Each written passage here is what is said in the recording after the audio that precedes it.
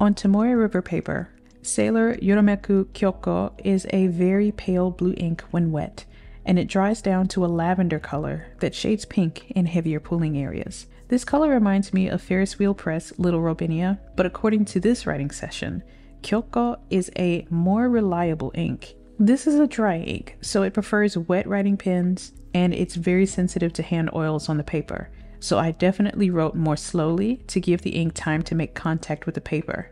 I also wanted to make sure that I wasn't using unnecessary pressure in order to dump more ink on the page. Even with these dry ink limitations, I enjoyed the writing experience more than I anticipated. Thank you so much for joining me for day 24 of 30 Inks 30 Days. I hope you have a great day, and I'll see you in the next video. Bye bye.